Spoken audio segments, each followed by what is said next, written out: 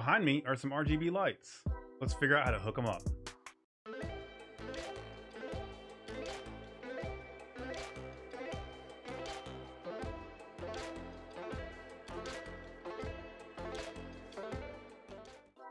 Hello everyone, welcome back and welcome new viewers to some more Stormworks. Today we're going to be working on an RGB tutorial, get you guys started with that. So for the sake of this tutorial, we're just going to be doing the RGB light and the RGB indicator light. So we can go ahead and grab those for the sake of this. There we go right there, guys. We're going to do ourselves a new microcontroller here. We're going to call this PNC RGB. That's how we'll name it, and we'll put it down here as well. PNC RGB. All right, and we don't need this thing to be any bigger than this, so we can go ahead and jump into. Actually, no, we need to add some logic here. What am I thinking? So the first one we're going to need is a number, and that is going to be a input. And this is going to read whatever numbers that we want to read to turn the colors of the RGB. That makes sense. This is the number that we're reading, and it'll make sense. Next up, we're going to need a composite. And this is going to be an output, and this is just going to send the signal out to the actual lights themselves. Out to light. There we go. All right, so let's jump into the logic. Very simple here. I'll try to do my best to make this where you can understand it. If you don't understand RGB, you might want to go and look that up a little bit. It's like a hex code, decimal code kind of thing. Red, green, blue light are used to make colors using different variances of that color. With these 3 different colors of light, you can actually produce over 16 million different colors. It's really cool, but you got to know the decimal code for these. And if you don't understand those, just kind of look up those. They work in like numbers of 255 and down, and then you'll kind of understand this when you come back. But yeah, for those of you that do understand it, and for those of us that color down in the corner here on our regular builds, that will actually give you the numbers for this. So for the first things we need to do is I'm going to grab a property number. Property number. We're going to do 3 of these here. And these are going to represent our red, our green, and our blue values here that are coming in. So next, we're going to grab ourselves a function block. We just need a simple function block. We're going to do the same thing here. We're going to get 3 of these.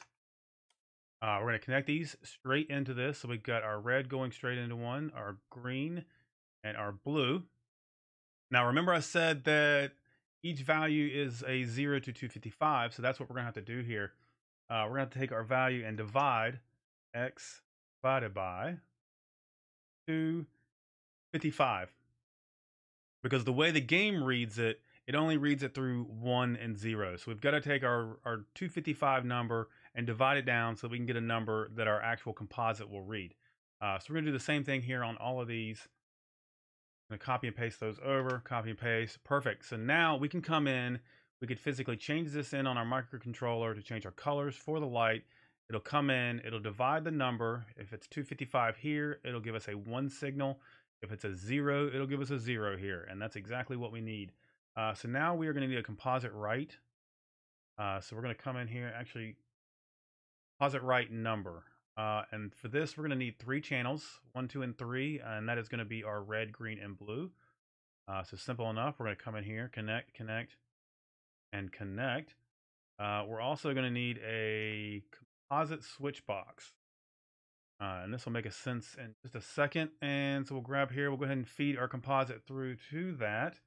The next thing I'm going to want to grab is a threshold. And we'll put our threshold here. That's going to connect up to our composite switch box. And this is the value that we're going to read to say turn on this first color. So if, let's say for the example of this, you're making rescue lights. You want red and blue. So this first segment here would be set up as red. The second segment would be set up as blue. And then your threshold would be different values to allow it to switch between that. And there's other ways to do that. But for the sake of this, we're just going to learn how to change the colors here and get this working. So now that we've got our threshold coming in, we can come in here and we can change that to there. We'll hook that input up. For the sake of this, since we'll use a throttle for the example of this, we'll come back and we'll do a 0.3. So 0 to 0.3 will turn on this color that we have set here. We don't have any color set here. So we'll just do a 255 here, and that'll give us a red. And that should be good there. The thing I'm going to do now is I'm going to take all of this. I'm going to copy all of this. Copy, paste. We've done all the important math and stuff on that now. This is all connected here. So now to get our signal to come through, we're going to have to bring this composite here down to here. And this one is going to have to come down to here. And this is just going to pass our signal through. And then this, let's say we give this a yellow color. So we'll do 255 here. And we'll do 255 here, and that will give us yellow. So we'll go red, yellow, and we'll bring this over to here like that. And let's say this was a 0.3. We need to do 0.31 to, we'll say 0.6. And then we'll copy all of this again. We're gonna do this one more time.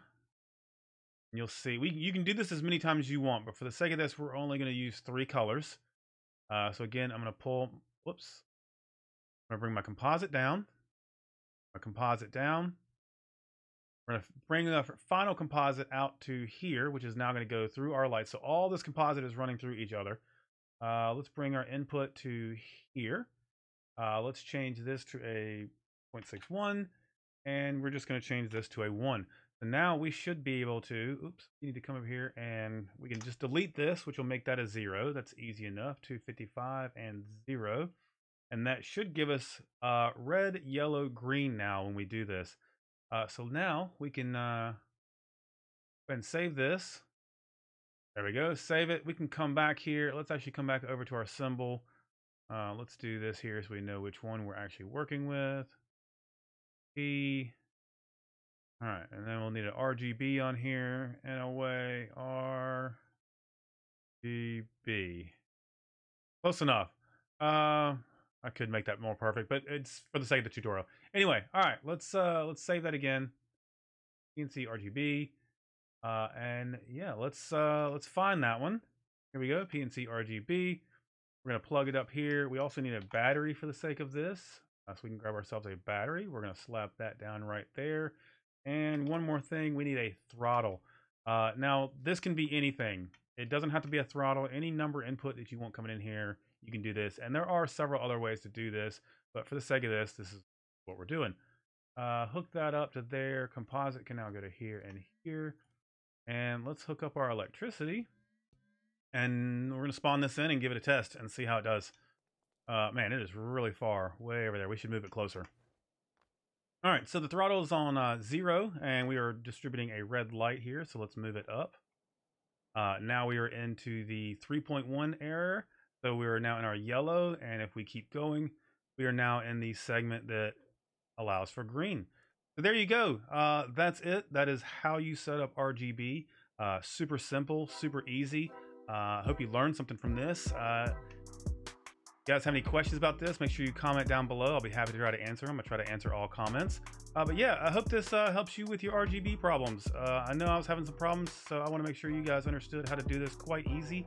And again, there are other ways to do it, but this is the way that I've learned how, and this is the way that I think is pretty easy, and it gives you quite a bit of options.